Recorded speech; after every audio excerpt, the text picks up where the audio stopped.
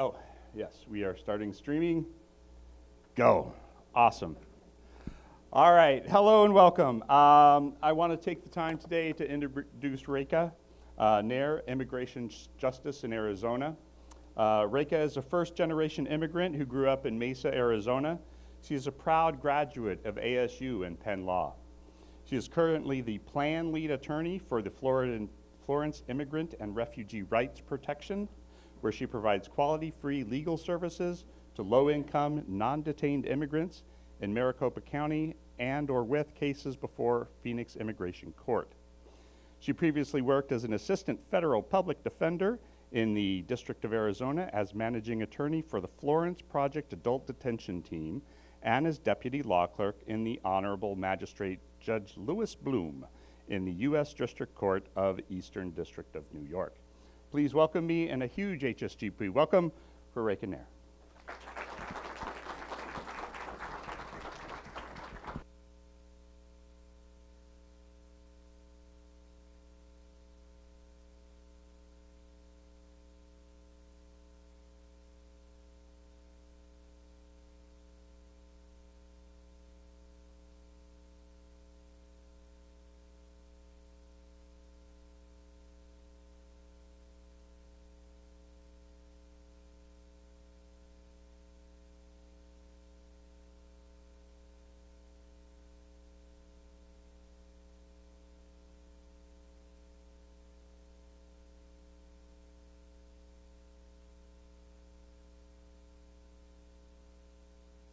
Thank you. Oh yeah, there we go. But if people have other questions about, for instance, like ICE raids, which are maybe happening right now or happening today, I'm happy to answer that, but that's internal enforcement and that's not really included in my presentation, but I do a lot of work with that and I'm happy to answer those questions as well. But before I jump into that, I'd just like to tell you a little bit about me and the organizations that I work with. And the reason I do that is, one, it's a little bit of propaganda opportunity for me to support the organizations that I work with. And also, I think in an age where we have a lot of fake news, it's important for you to be able to judge my credibility and to know what experience I have and why I'm here today talking about these topics. So I work with the Florence Immigrant and Refugee Rights Project, more commonly known as the Florence Project. It's a nonprofit here in Arizona that provides free legal services to men, women, and children detained in immigration custody in Arizona. So do folks know where people are detained here in immigration custody? Anyone have any ideas? Yeah, so great. Florence, that's where the Florence Project name comes from, was the first place they started holding people in immigration detention. Right now in Florence, there are two facilities, a Florence Detention Center, which holds about 400 folks, and then there is Florence Correctional Center, also known as Central Arizona Detention Center, which is actually a jail and a prison, but has immigration detainees held there as well.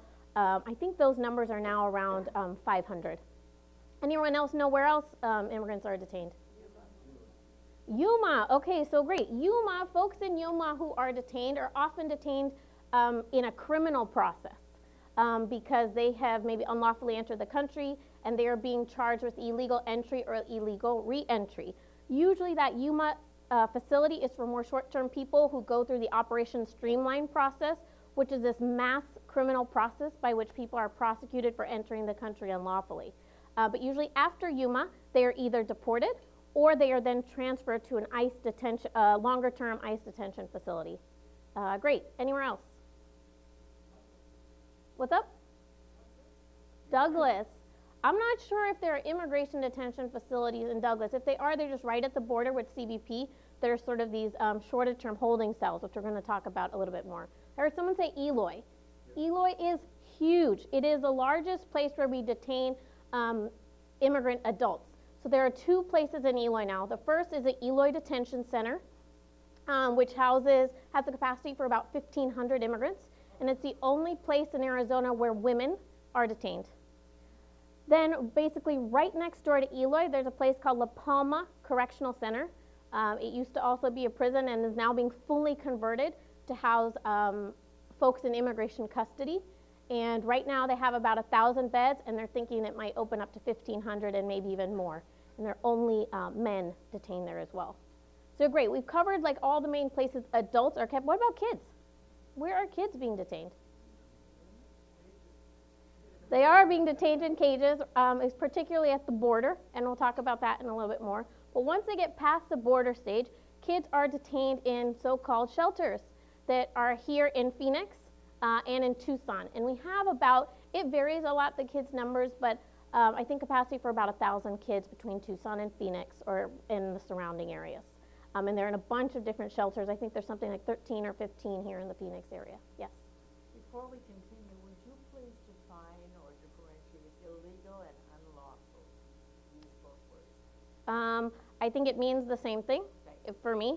I do not refer to immigrants as illegal. I feel like that is a derogatory term, but people's actions can be illegal or their entry can be unlawful.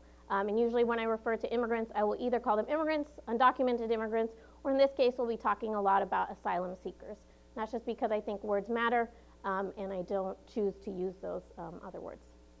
Thank you. And your name's Barry? I am Barry. So perfect example. Feel free throughout this presentation to just raise your hand. You're not going to really distract me. I am happy to answer questions as they come up. So great. So that's a little bit about the Florence Project. And I want to kind of talk about why legal representation matters, because that's the main thing the Florence Project provides. As you guys may know, in immigration court, there is no right to a free attorney. There's no public defender system there. That system is only in criminal court. All civil legal matters, as they call them, do not have a right to an attorney, maybe with one exception of when your parental rights are being terminated. And this is really crazy because some judges have talked about how this is the equivalent of having a death penalty case in a traffic court setting. You have very few protections in immigration court, one of which is no right to an attorney. The Florence Project really believes, and the statistics show, that legal representation matters. In immigration court, for folks who are detained, 86% do not have an attorney. 86% of adults. And one, that is because they as individuals and as families don't have money to pay for an attorney. And then the other issue is that they put detention centers in faraway places, right? Florence, Eloy, Yuma, there are huge illegal populations in these areas. And attorneys from Phoenix or Tucson who are representing folks have to include in their costs driving all the way there, driving all the way back. And putting detention centers in faraway places is causing a real problem for access to counsel. And then the other real issue about why legal representation matters is because in immigration court, everything, unsurprisingly, is in English. And you have a right to have an interpreter at the court hearing. So anything you say, anything the judge says, anything the ICE attorney says is being interpreted to you there in the hearing. But every single document you receive is in English. And you have no right to have any of those documents interpreted for you, no matter what language you speak, no matter what level of education you have. And so that's a real problem and another really big way and a really important reason why folks need counsel. The statistics show, and this is from American Immigration Council, that you're 4 times more likely to get out of detention on bond or other conditions so you can continue your case if you have an attorney, 4 times more likely. And you're also 2 times more likely to win in detention if you have an attorney. And so this is a really big push, an important piece of what the Florence Project provides. And they do that both locally, providing direct representation, meaning our staff attorneys represent people in immigration court proceedings, and by pro bono placement, meaning we find other attorneys in the community to take on these cases with mentorship from the Florence Project. We also provide integrated social services. So we know that our clients are not just facing a battle in the immigration court system, but they often have a host of other needs, whether it be mental health. They might have children who are in DCS custody because they've been detained. They might be survivors of trauma and they need other support and assistance. And we are so lucky that right now we have, I think, 6 social workers on staff. It is not enough, but it is very rare actually to have that kind of collaborative system, and it makes a huge difference for our clients and the advocacy that we can provide them to be able to provide them with that support. We also do and pioneered a model called pro se empowerment. Right now, adults detained in Arizona is approximately 4,000 adults on any given day. We do not have the capacity to represent every single one of them. And so what we try to do for the rest is provide them with Know Your Rights training and then what's called pro se assistance, which means that pro se means you're going forward without an attorney. And we help prep you so that you can be the best advocate you can possibly be for yourself. And in certain cases, you can really win on your own. You have the same rights, and with proper preparation, you can win. Some cases, of course, are easier to win than others without an attorney. And then the last piece is that we also do a lot of national advocacy efforts, from writing what are called amicus briefs, which are briefs that you might submit from third parties in a Supreme Court case or something like that to explain the position of practitioners on the ground, to lobbying at state and local, state, and national levels as part of a coalition for changes in laws or to try to block laws as appropriate. Yes, Kay.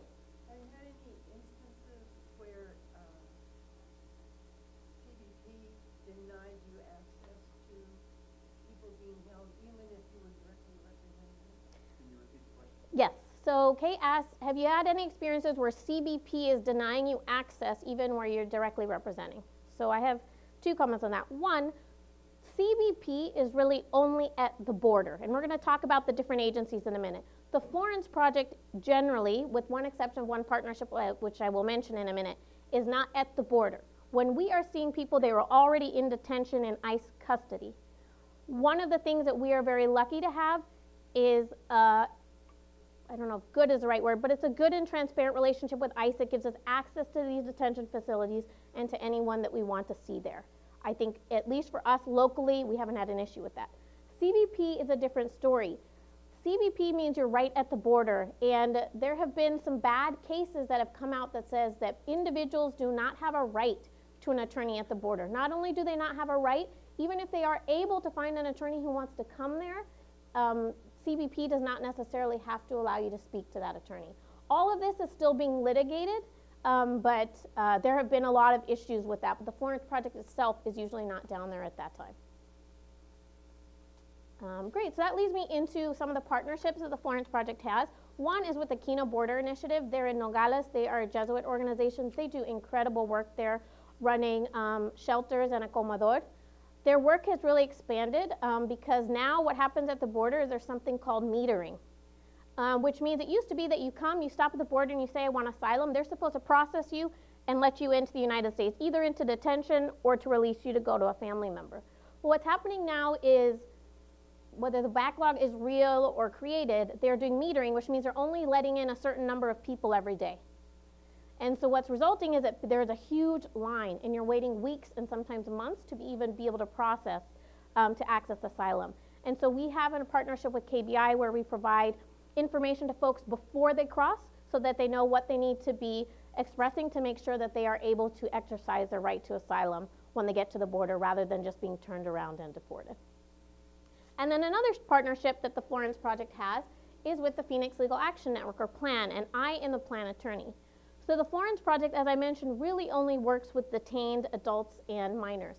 But in January 2018, the Phoenix Legal Action Network with the Florence Project entered into a partnership for the first time to provide free legal services to non-detained adults. And we did this because 63% of non-detained individuals are also not represented. And in Phoenix, despite being one of the largest metropolitan areas in the country, has no free legal services provider for individuals in removal proceedings or immigration court proceedings. And we saw this to be a huge gap as compared to other cities and even as compared to Tucson, which has more services for non-detained immigrants than we do. So we created this partnership, and this is where I work. Should any of you know anyone who needs assistance, you can go online and just fill out a questionnaire seeking assistance from us. The folks that we serve in this particular project are all below 200% of the poverty line. They're caregivers, so they're parents to 47 U.S. citizen children. 32% are single parents. Oh, I thought I could just maybe click, but no. I'll click here. And we also prioritize survivors of violence and trauma. So 20% are survivors of DV in the U.S., 22% outside, and 10% are survivors of torture. We also prioritize other vulnerable populations. 12% of our clients are LGBTQ+. 22% are homeless or facing serious housing insecurity. 10% have diagnosed mental health conditions. And then 68% were previously detained, and 74% are in removal proceedings, which means literally they're in a court process where the government is trying to deport them. So we're really trying to prioritize folks who are at imminent risk of deportation.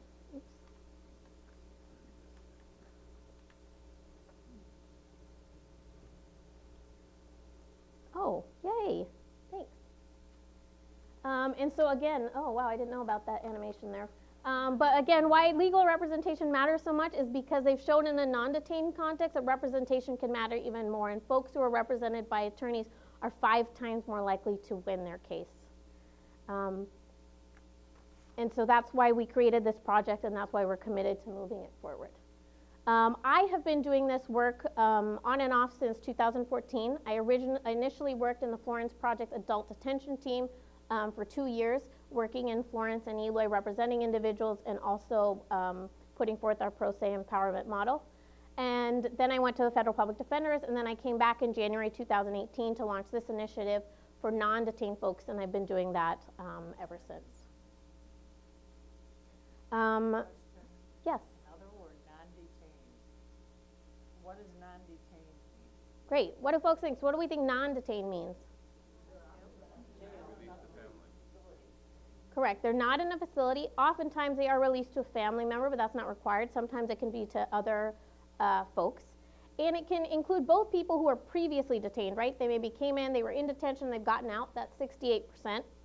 Or it can include folks who have never been in detention whatsoever. And maybe ICE might not even know they're here, or ICE maybe stopped them, arrested them, and put them in an immigration court process, but decided not to detain them, because detention is not mandatory. And so they could just be in a court process after having never been detained by ICE, except for those few couple hours to process them. Great question. All right, so moving on about, yes, in the back. That is a, oh, why do they detain some folks and not others? Sorry, I keep forgetting. That is a great question, where the answer, I don't know that I can fully answer that. Some, it seems very arbitrary. But one thing that I can tell you, usually if you have been picked up for a criminal offense, either an arrest or a conviction, you are most likely to be detained. And that's one area where it seems pretty clear that could be a reason. But we also find that men are detained more often than women. We find that English speakers are less often detained than non-English speakers. And so it is kind of arbitrary, and whether or not, in some ways, if you can convince the individual who's arresting you to let you go or not. And so women, especially women with children, are released far more often than even men who have children. Yes, in the back again. The numbers for immigrants that haven't been detained that are counted for this, how do you calculate the numbers if they haven't been previously detained for the percentages? How do I count them? Yeah, so how do we have those estimates for the numbers? I was just trying to clarify that. So I think your question is, how do we know how many people have never been detained? Is that right? Yeah. Okay, so at least for my statistics, these are literally my clients. So I have a list of clients. These statistics came from my clients that I had in 2018. I had like 70-some folks that we represent, and 68% had been in detention. The other percentage had been maybe stopped by ICE and were in a process, or had never been stopped by ICE. So that's just based on my conversations with them and what they've disclosed. We also do have estimates out there, right, of how many folks are undocumented and maybe aren't in a court process. I don't know if the statistics are actually, delineated between folks who are in a process or who aren't, but that, I actually can't remember what that estimate is right now, because there's been so much in the news about Trump saying that that estimate's way too low, and he's alleging some like hundreds of millions of people. So I'm confused to the exact number right now, and given all of that, I don't want to misstate anything. Great. So now kind of more turning to the substance, so I make sure we stay on track, is about how to seek asylum and who has that right. So I hope everyone knows here, but there is an international human right to seek asylum, and there is a right under U.S. law for individuals to seek asylum here in the United States. That is 100% legal. And if you come and you stop at the port of entry, that means at the border, and you're like, hey, I'm here, and I want to seek asylum, every single person has that right. And in fact, U.S. law provides that even if you enter the country unlawfully, you 100% have a right to seek asylum. Asylum is not limited to folks who stop at the port of entry asking for permission to come in. Everyone has that right if you are afraid to go back to your home country. And if you express a fear, U.S. law requires that you cannot be deported unless you've had a credible fear interview with an asylum officer. Yes, Barry? Who are the asylum officers? When I come to the border and say I want asylum, who do I talk to? What is the training of that person? Or do they do it on a court system? How does that happen? Great question. So Barry asked, who are asylum officers and kind of what happens when I get to the border? So I'm going to answer your question in a minute because we're going to talk in the next slides about what exactly happens at the border. And if I don't answer it then, please remind me. So what happens when you come to the border? U.S. officials must advise you of your right to seek asylum in the United States. You don't have to know about it. And they're specifically supposed to ask you if you have a fear of going back to your country of origin. This site is to the federal regulations that say you have to do that. And where it came from was actually, I don't know if folks remember from the 1980s, the sanctuary movement. There was this huge issue. We had all these El Salvadoran, Guatemalan, and other asylum seekers coming to the border, and they weren't being asked this. Nothing was happening, and they're being turned away despite the fact that we all knew there was civil war in their countries. They're being turned away because apparently they weren't seeking asylum. So they sued, and we got this process in place, which is really two forms. The first is called the Form I-867A. And this is an advisal form. It has on here 4 paragraphs that every single person that stops at the border is supposed to be read. So the first paragraph just says, I'm a Border Patrol officer, I'm going to take a sworn statement. But before that, I need to explain to you your rights. And the first one says that you appear to not be admissible, meaning it appears that you're not entitled to be in the United States. Yes? Is this available to these people in languages other than English? It is not. There is a requirement that it's supposed to be interpreted to you in Spanish or in whatever language you speak, but we're going to talk about some of those issues in just a minute. But it is not a requirement this be translated, written out in Spanish or any other language. So the second paragraph says you might be inadmissible, and if you are deported, you can't come back for 5 years. Then paragraphs 3 and 4 get more interesting and are more pertinent. So it says, this may be your only opportunity to present information to me and the Department of Homeland Security to make a decision. It's very important that you tell the truth. If you lie or give misinformation, you may be subject to criminal or civil penalties or barred from receiving immigration benefits or relief now or in the future.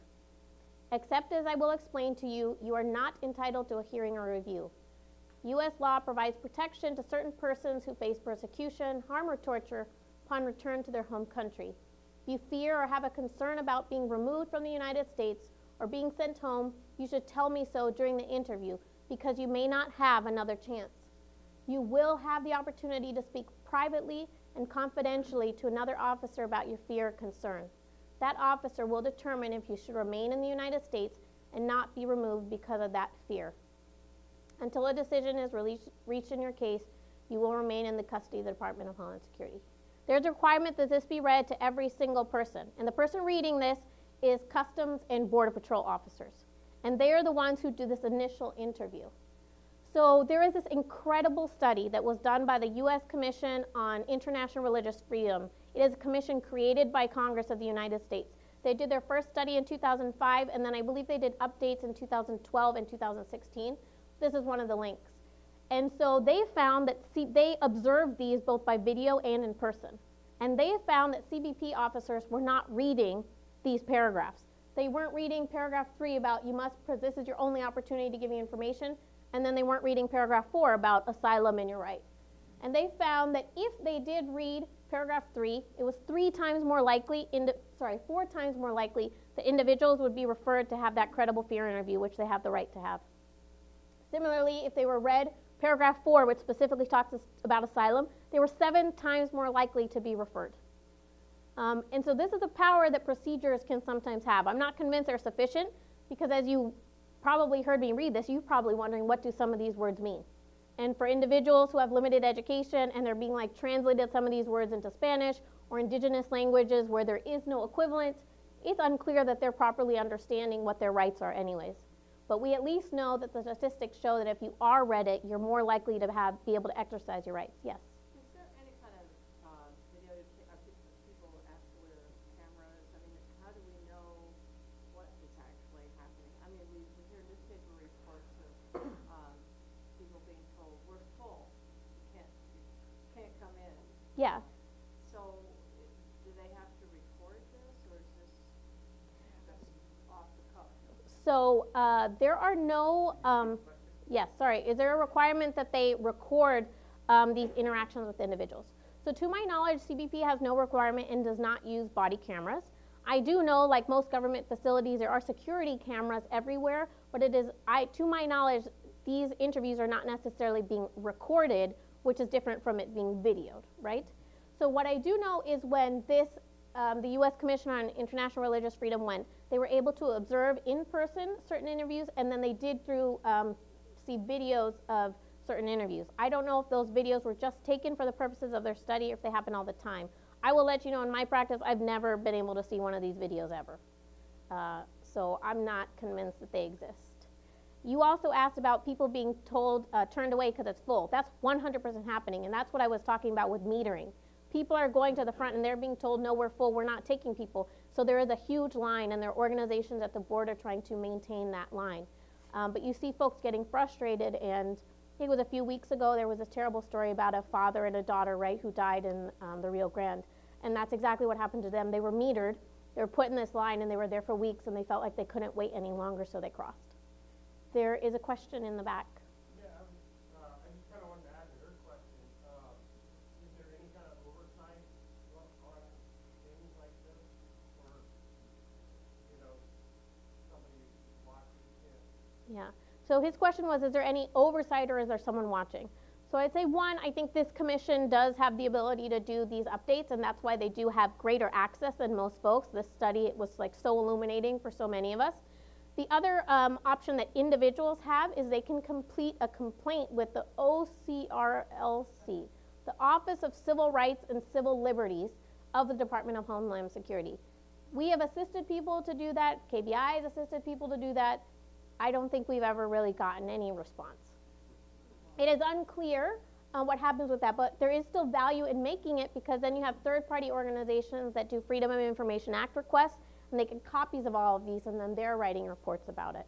And so I don't know that there is a very good government oversight. The one agency I'm aware of is the Office of the Inspector General, and they do some reports as well. Great.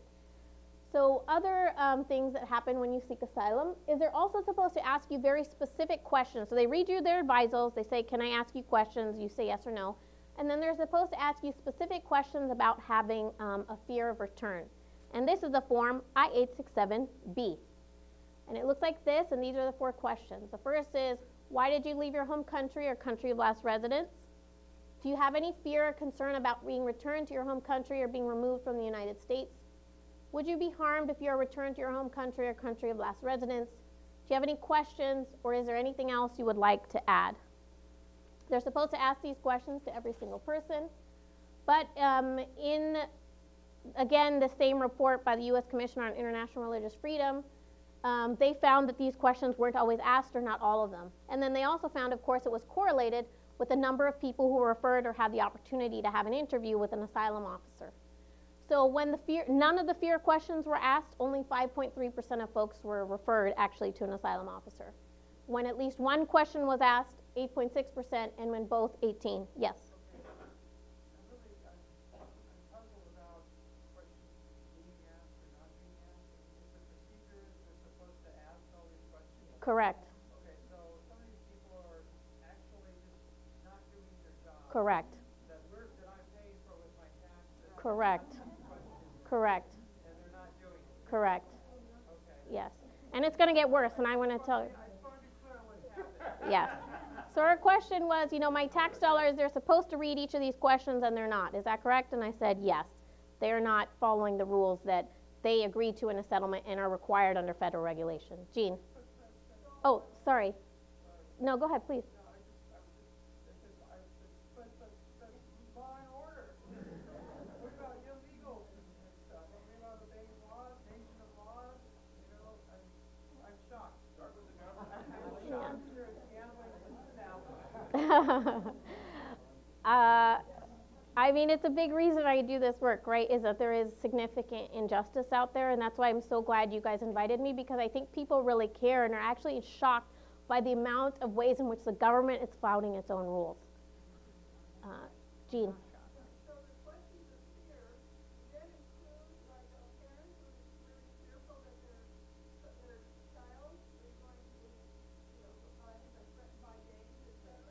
Uh,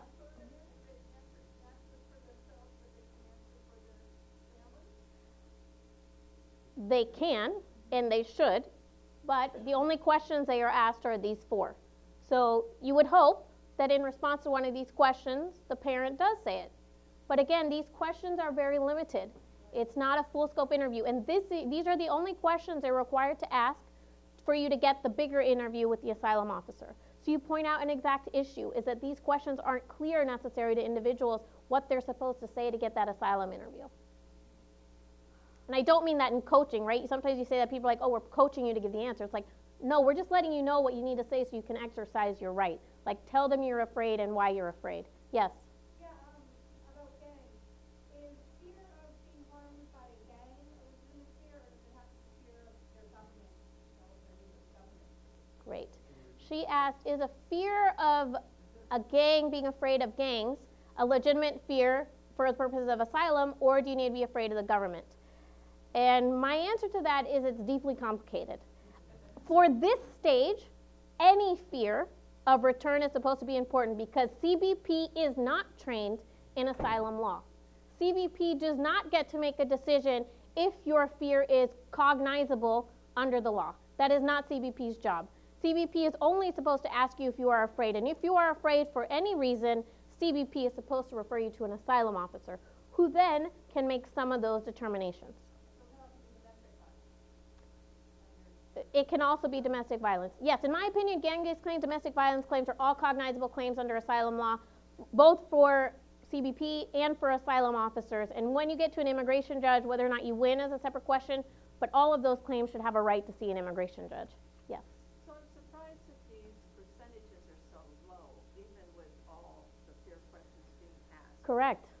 So what's going on there? Do people just say, no, I just came here, I don't have any fears? Great question, Marie. That really is hard to believe. So here's one of the reasons. So it says in nearly 15% of the cases observed, asylum seekers who expressed a fear of return but weren't referred. Additional 15% of cases. And even more troublingly, in nearly half of those cases, the files indicated that they'd never expressed fear. And we hear these stories from our clients all of the time, that they have told Customs and Border Patrol that they were afraid, and they didn't listen to them, and then they get deported, and then they re-enter, or they come again, and then they try to seek asylum again. Yes? Okay. This seems like a great opportunity for massive Title 42 suits. I mean, you got bureaucrats that are totally not doing their job, violating people's rights, that's totally under Title 42. I mean, a lot of these guys should be like, you should be seeing their names in the news, being charged. I think this is kind of like, I'm going to say this sounds like there's some racially motivated stuff here. I'm with you on that. Yeah, this is a kind of a shocker, you know? Yeah, you know, but I mean, this should be like, these people aren't doing their job. You know, I mean, what's the question? I'm kind of pissed off. Yeah. Why aren't they fired? So, Keep it to questions. So, that's okay. I'm sorry, what's your name? Athena. Thank you for your comments. I do appreciate them. I am not, Athena was asking why aren't these individuals being sued under Title 48 or other actions being, Title 42, sorry, other actions being taken. Well, one, as you can see, I don't know what Title 42 is, but insofar as you know what Title 42 is or other folks do and believe that there is legal action to be taken, I'd love to talk to you and put you in contact with our advocacy folks. This is one area where we really are trying to push more issues both locally and nationally. Barry was asking here, why aren't individuals being fired? Well, I'll tell you one big reason is that CBP is completely understaffed. They are constantly trying to hire. And so when you're in a world, I think, where you so desperately need people, what happens? You keep people that aren't great. Two, I think Customs and Border Patrol doesn't necessarily believe that they need to follow all these rules. And attitudes that I have seen speaking to people that they don't believe people have critical claims, that they're just coming, they're lying so that they can get into the United States. I personally don't believe that. And it gets worse with some of these regulations because they're supposed to review your entire statement with you before you sign it. But in only 28.2% of the cases was your statement actually reviewed before you and confirmed before you were forced to sign it. And why this is particularly terrible is these two forms, I-867A and I-867B. Let's say you eventually do get referred for asylum, and then you do get in front of an immigration judge. These two forms are constantly used to impugn our client's credibility, which is everything in an asylum case. So if for one of the questions they answered, I came to the United States to work, which we see that all of the time, which ones my clients deny, or they're like, two, yeah, I'm afraid, but I need to work too because I have 3 kids, are constantly used by judges to be like, oh, you're not actually afraid. If you were afraid, you would have said something different. And so we are constantly submitting to courts or talking to courts about the inaccuracy of these documents, and they just don't believe us, despite the fact that all of these statistics are from a commission created by Congress itself to investigate this issue. And so it's a real problem that's rampant in all levels through the system. Yes?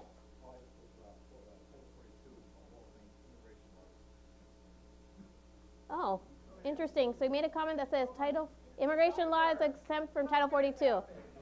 Again, I have no idea. So for other lawyers here, please research. But there are organizations trying to bring different suits against CBP for different reasons. So one is the ACLU. They have a big suit about the hileras. I don't know if folks have heard about hileras, but it means like icebox in Spanish. But they are these Border Patrol stations where you're seeing everyone held in cages and they're freezing. And so ACLU has brought a lawsuit against CBP as well here in Arizona for the conditions in those. And I will note that that lawsuit was brought under the Obama administration. So while the use and everything has gotten much more extreme under the Trump administration, it did not start here. And I guess the only one good thing I have to say about the Trump administration is it's gotten so bad that people are finally really paying attention. Yes? I saw something on Facebook, I think just yesterday, maybe this is the human rights commissioner is going to get involved, I don't know anything specific about that, but I know that the United States border policies have been concerns for international courts and commissions for a long time. When I was in law school, had a hearing before the Inter-American Commission of Human Rights. But I think, as probably many of you know, the United States doesn't really believe that it is bound necessarily by these organizations. So I think it's amazing. I think we should still do that work. I'm not convinced it's going to create actual change on the ground. Great, so kind of just talking about the process and where we're going, and so I can finally get to really Barry's question of who are these asylum officers. So I just want to be clear about where folks go and what agencies are touching them.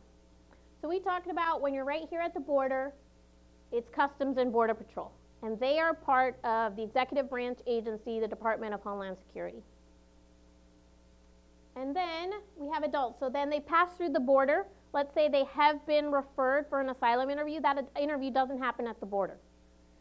That interview only happens once they're detained. Does anyone know in whose custody they are detained? ICE, exactly. So Immigration and Customs Enforcement, and that is still the Department of Homeland Security, but a different part. Then we have unaccompanied minors. Does anyone know in whose custody they are detained?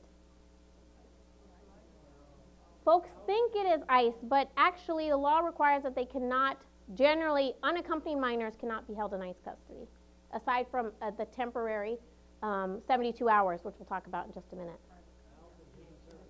Health and Human Services, perfect. The Department of Health and Human Services, specifically the Office of Refugee Resettlement. It is separate. And there's this case that's being talked about a lot in the news right now. It's called the Florence settlement, which says that unaccompanied minors are not, all minors are not allowed to be in CBP custody for longer than 72 hours. All minors are entitled to be in the least restrictive setting possible. And so when we talk about folks being released en masse, it is because of this 72-hour rule. CBP is not supposed to hold any minor for more than 72 hours. So if there is not bed space, that's what's resulting in large releases of families in major cities because there is no bed space. But they are violating this all of the time. They're not being released within the 3-day window. And then we have families, and they are also detained. When family detention happens, it is in ICE custody. So that is accompanied minors with parents are held in ICE custody. And again, they're supposed to get there within 72 hours. Right now, there isn't family detention bed space because we don't have that many family detention centers in the United States. Still too many, in my opinion, but we have a lot fewer of them. And so that's why families are being released a lot right now. Yes? I learned yesterday that they have a very odd definition of family. If you come with a parent as a family, and they say we don't separate them, we don't do family separation, but if you come with an aunt, or a grandparent, or a cousin, or maybe a brother, I don't know about that one, but the others are definitely not family separation, and they do separation. So are you finding that in your work as well? So one, family separation, even of parents, is still happening. It happened under Obama, then there was a huge increase last summer, and it has now tapered off, but it is still happening. So I don't want to pretend it is not happening even with parents. But at least there are greater rights and protections for parents now, and that's a lot more in the public consciousness. But it is correct that all of the settlements and stuff that involve family separation did not involve individuals who came with grandparents, aunts, or other custodians, even if that person was the only parent that this child might have.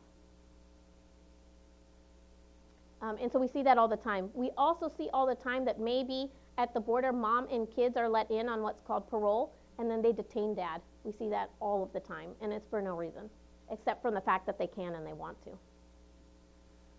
So as I mentioned before, immigration detention of asylum seekers is not mandatory absent certain criminal convictions, and asylum-seeking populations very rarely have any of the convictions that require mandatory detention.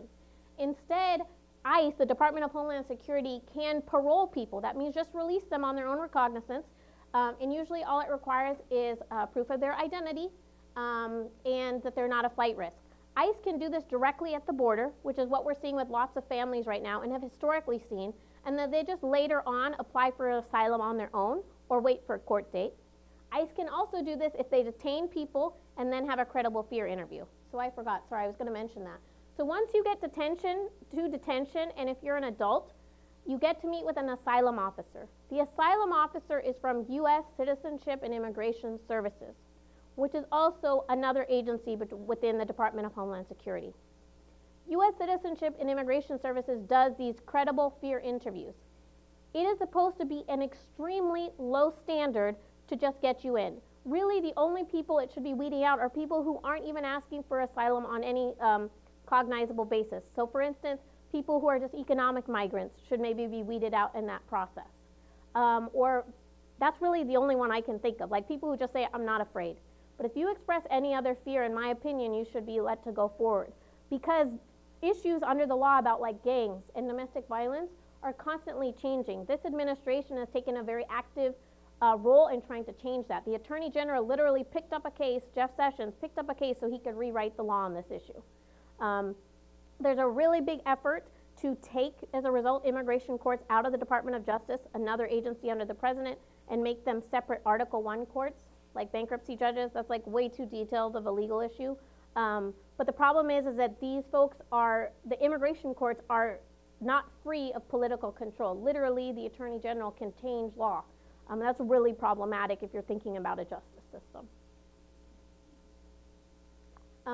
So detention is not required. They can parole them at the border after a credible fear interview or any time thereafter on proof of identity that an immigrant is not a flight risk. They can grant asylum seekers release on bond as well. And as far as minors are required to be placed in the least restrictive setting. And so especially if you're an unaccompanied minor, even if you are taken to a shelter with the Office of Refugee Resettlement, ORR, they should immediately be contacting family members to arrange for your release. And it's only if there is no viable sponsor or caretaker that you're supposed to remain in custody. But bond hearings are a little bit different. So we were talking about, again, the courts. That's Executive Office of Immigration Review under the Department of Justice. Now, this is where things get really wonky. The Department of Homeland Security can release anyone who's seeking asylum if they want to. It's under their sort of prosecutorial discretion. Immigration judges, however, are not so free. So what do folks think? If you walk up to the border and you stop right there and you say, hey, I want asylum, you come in, you pass your credible fear interview. What do you think? Do you get a bond hearing? You've done everything right. You followed all the laws. Do you get a bond hearing with the judge?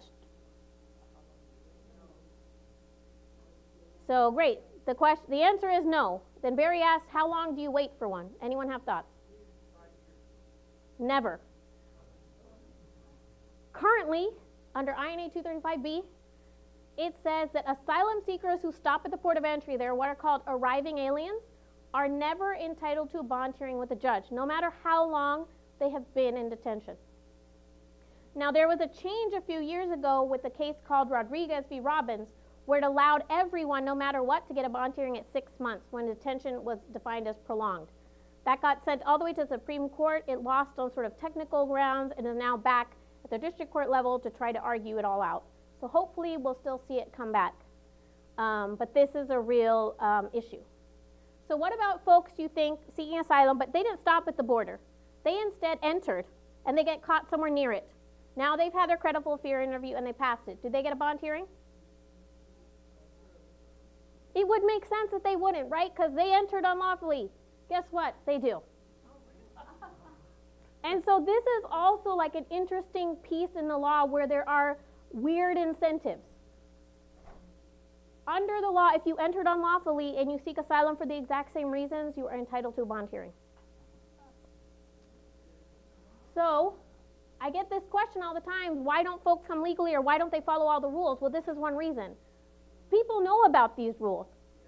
And so they know, hey, if I enter unlawfully, I might get a bond versus never getting a bond. Which one would you do? Yes? Okay, so, I'm sure it's not. why did you want a bond? Thank you, because these are assumptions that I make, so thank you for asking that question. She asked, why would you need a bond hearing? What does that mean? Anyone have any ideas? Yes?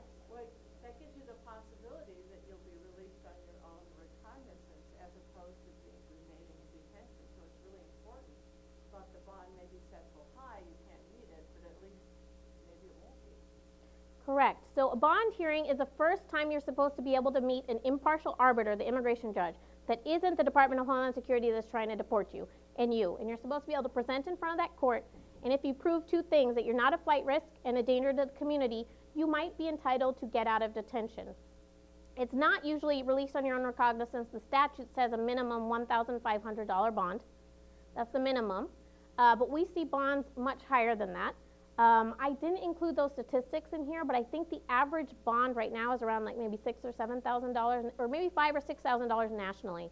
We see per an individual, correct? And we see much higher bonds here in Arizona. What's to be able to get out? That is correct. And then if they finish their case, whether they win or lose, they can get that back. If they win, they get it back, and if they lose and they show up for their deportation, they can get it back. Yeah. No, great question. So children are released without payment of bond. They're supposed to, under their requirements of the least restrictive setting, if they find a family member or some suitable person to care for them, they're released without payment of bond. But adults are the folks that if they don't get parole from the Department of Homeland Security, which can release them without payment of anything, the judges can put in place a bond. So talking about why folks don't come legally or why all folks don't stop at the border, we've talked about two of the reasons. One, we talked about metering, right? That there are now these huge lines, people are being turned away. Two, we've talked about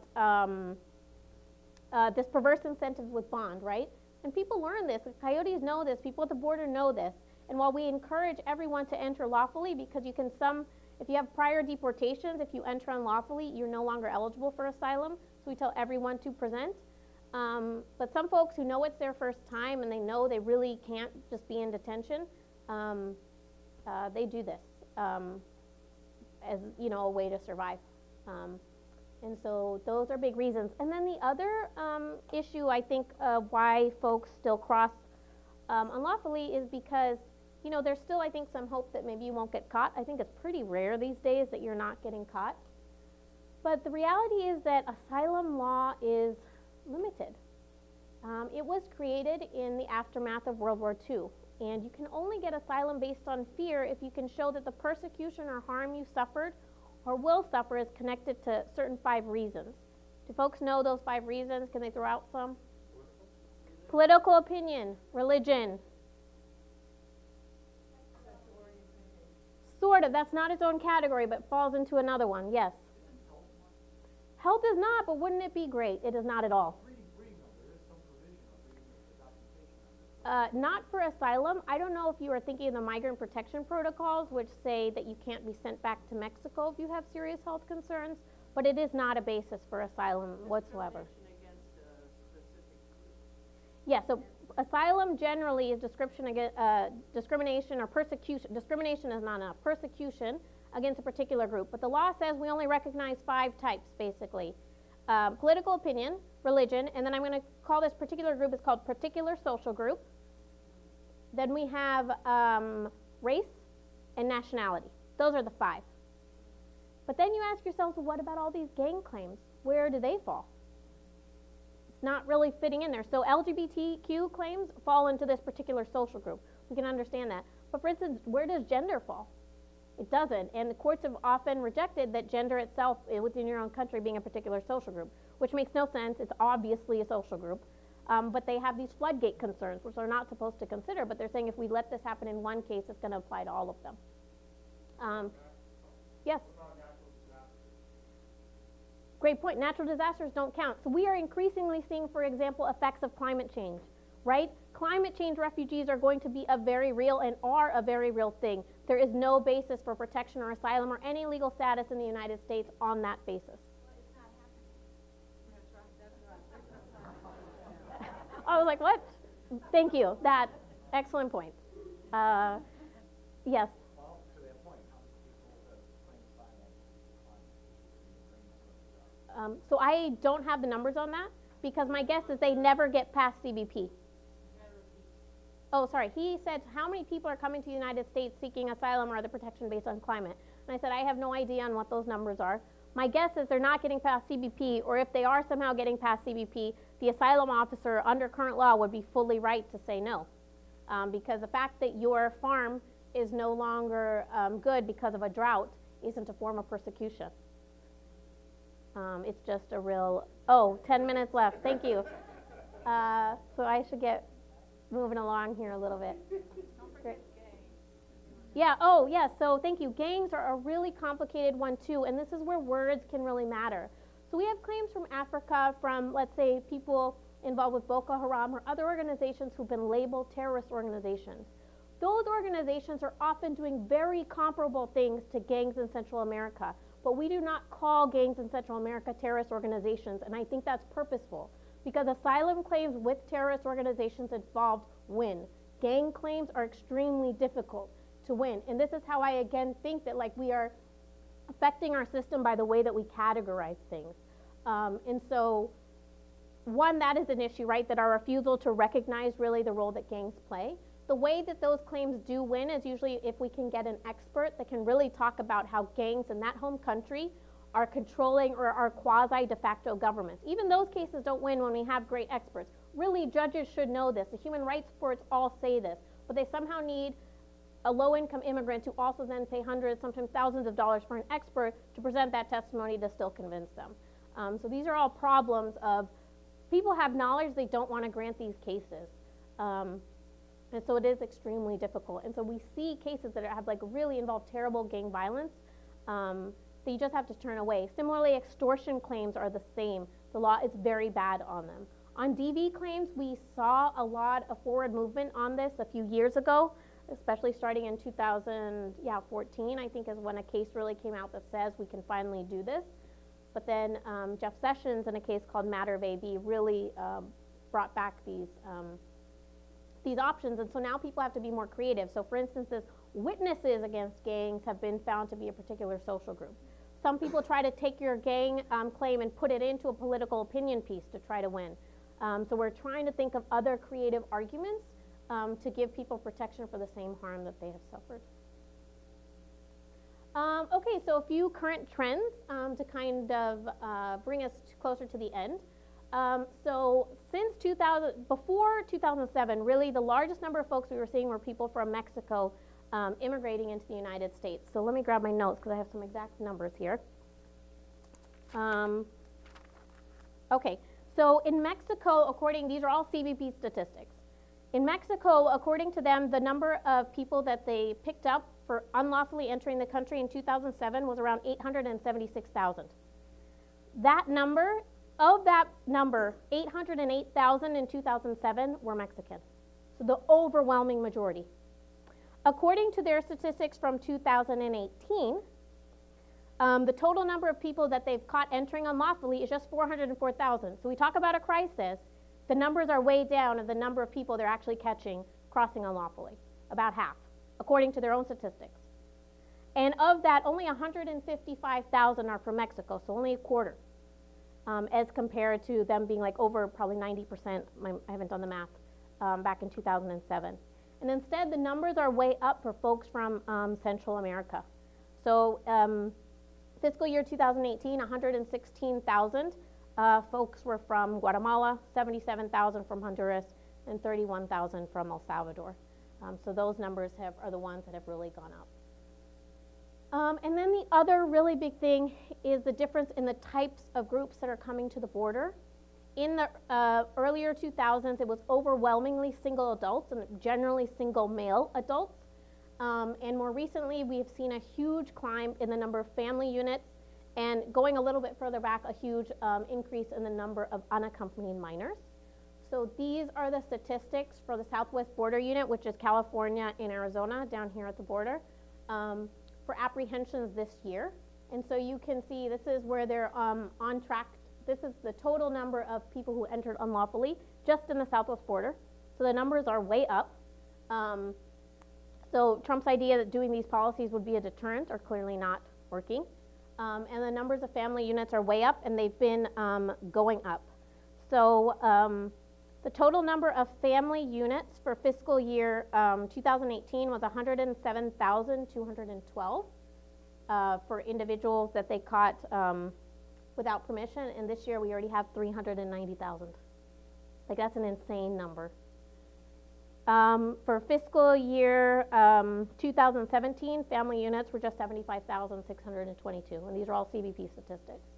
And they are, Marie asked this question about like what's a family unit being defined as. This family unit definition, at least on the Southwest border, includes more than just parents and children. It includes any unit in which there is someone under 18 accompanied by a family member.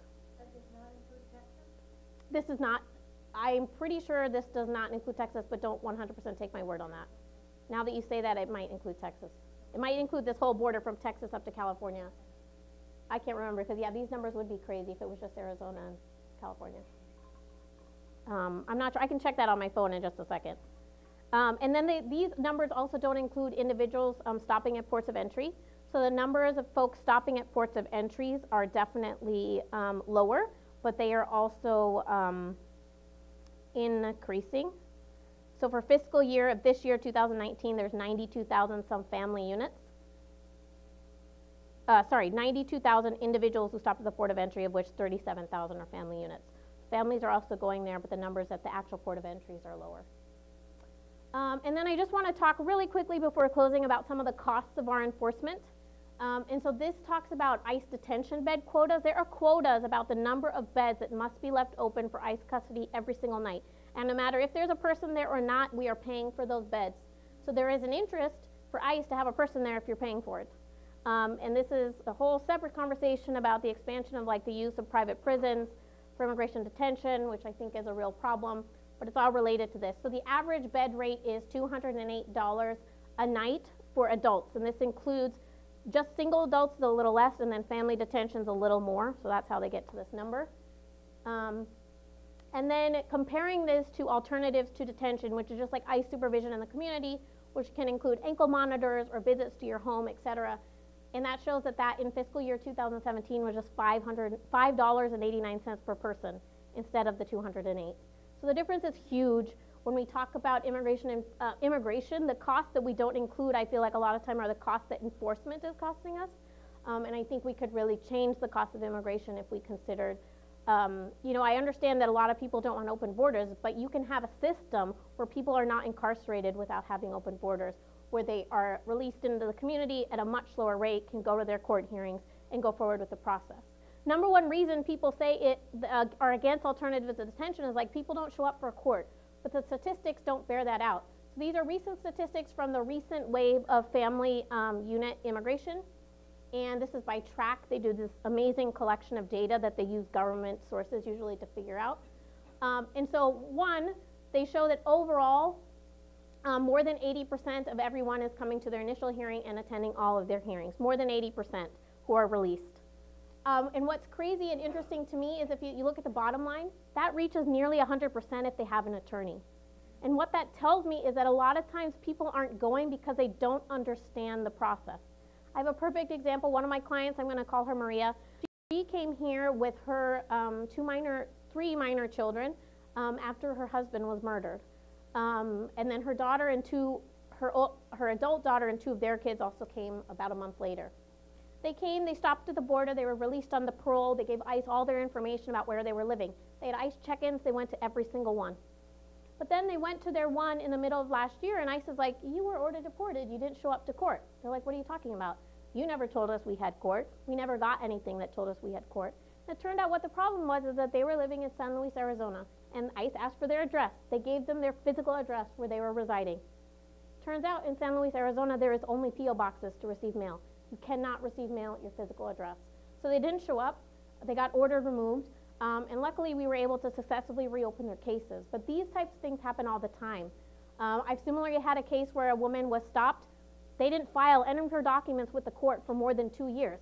So of course, 2 years later, she was no longer living at the address that she had given to them and got no notice. So there are a lot of problems that are caused by the system itself, just by technical issues. And then of course, there are huge barriers of language that come up when all of your notice and all of your documents are in English. And then of course, there are real people who are very afraid and misunderstand the process. I meet so many clients who are like, oh, I went to my first court and they said I had to come back with an attorney or I'd be deported. I go to these courts, I hear the rights advisors, I know that's not what's being said, but that's what's being understood. And that to me tells me that we need to be explaining people's rights differently. And so people are like, well, if I don't have an attorney, there's no reason for me to go back. And so that's another real problem.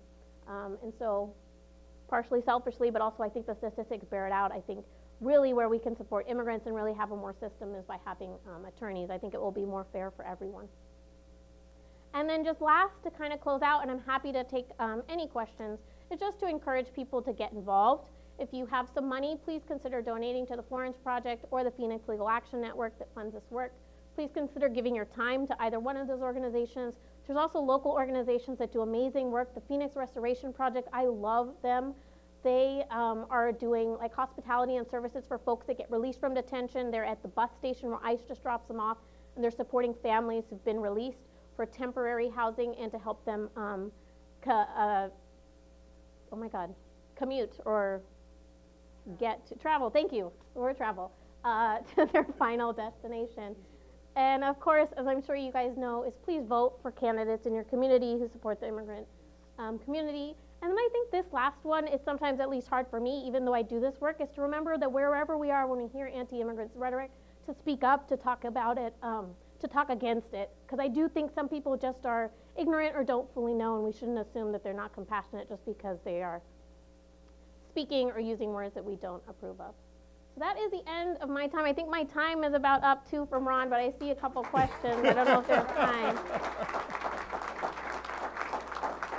We have time for 2 questions? 2. Okay. You, sir, with the beard, because I have not heard from you yet. Thank you. Thank you. Are there any non-citizens who are entitled to any kind of Medicare or Social Security benefits? And are there any facilities in Arizona that have sustained ongoing protests, and what are their breaching that right? Okay. So the first question was, are any non-citizens eligible for like medical assistance and Social Security, I think was your question. And the second one was about, are there organizations doing protests and things like that here in Arizona? Is that correct? So the first one, I really like this word, and I think it's an important word to use, non-citizens, because the word immigrant applies to a whole swath of individuals. And so we often think that all immigrants are undocumented, but that's not true. There are a whole group of documented immigrants. And those individuals, depending on what type of status they have, may or may not be eligible for some of the services you have described. So for instance, individuals who actually win asylum, individuals that get like a U visa or VAWA, which are types of status based on being like victims of crime or victims of harm here in the United States, are often eligible for public benefits. Green card holders, interestingly, at least for the first 5 years, lawful permanent residents are not. Instead, depending on what status you have, but if your family member petitioned for you, your family is required to support you at least for your first 5 years before you are eligible. And then for folks who work, if they have worked their required quarters or whatever to get their Social Security key, and they have status, they can then get that at the end. Most of your clients are not eligible. That is correct. So I mostly only work with individuals who are undocumented. There are a few exceptions. I maybe have like 2 clients right now who are green card holders where their green card or their residence is in jeopardy where I support them, but overwhelmingly my clients have no status, correct? And then your other question about are what organizations locally doing work. We have a very vibrant immigrant rights community here that are led by immigrants in the community, both documented and otherwise. Where you feel comfortable might depend on where your politics lie. I will say organizations doing really great work on the protest front are Puente Human Rights Movement and Lucha. And then you have other organizations that are doing a lot of work but are less protest oriented, I think. So you have Promise Arizona. They do a lot of work with the immigrant community about educating them about their rights, doing naturalizations and all that kind of stuff. You have ADAC, the Arizona Dream Act Coalition, that works with a lot of dreamers. You have Aliento, which provides incredible services for mixed status families to help them deal with like the trauma and fear through arts and other activities that come with like deportation and the immigration system. You have organizations directed just for LGBT migrant community, Transgroup Pueblo, that does both a lot of activism on the immigrant rights side and on the LGBT side. So there are lots. I encourage you to connect it. If you want for information, I'm happy to provide it at the end. And I think you said I had time for one more. Last question. Yes, the woman sitting next to Jean right there. I'm sorry. And I'm happy to answer questions afterwards too, so don't feel free to come up. Yes. Yes, you, right? Yes, yes.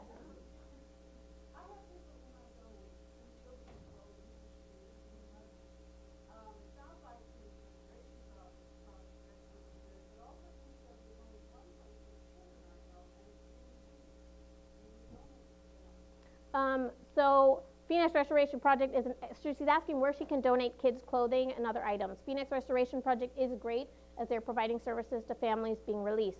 I don't know that any of the so-called shelters actually accept donations, either here in Phoenix or in Tucson. But there are a couple programs that work with unaccompanied minors. So Catholic Charities or Catholic Social Services, I forget the exact, and Lutheran Immigrant Refugee Services works with unaccompanied minors, but they're more generally teens.